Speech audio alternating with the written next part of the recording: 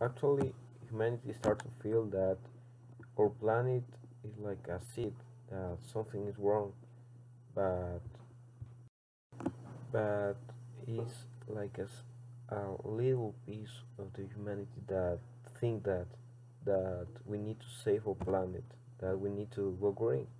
And why to go green? What is the advantage? We will some gain of that. In this video, I am going to talk about why we need to go green. What will be the advantage of that?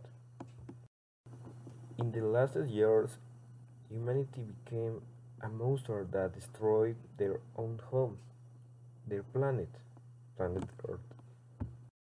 And we don't feel it until the planet Earth start to begin signal to us that, like, say, please save me, go back and go green.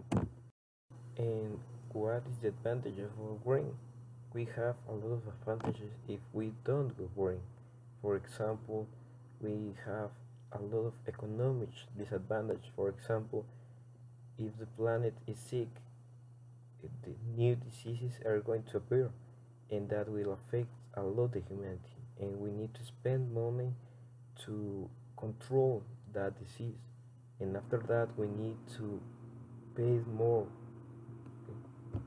spend more money to create some medicine that can save the people that have that sick.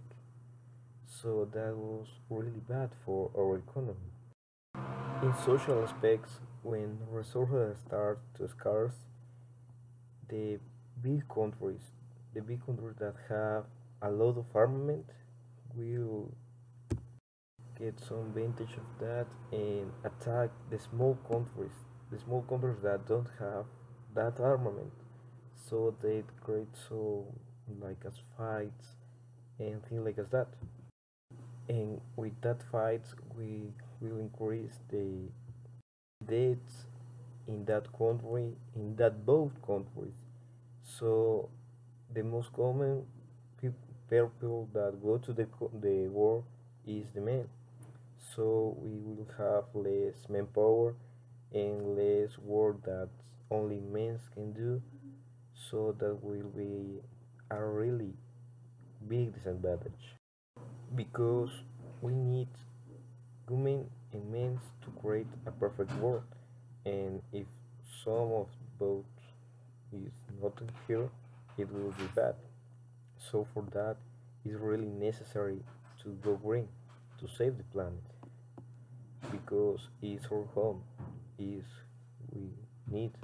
In conclusion, it's like us not save only the planet, we save us, we save our children, our father, mom, all.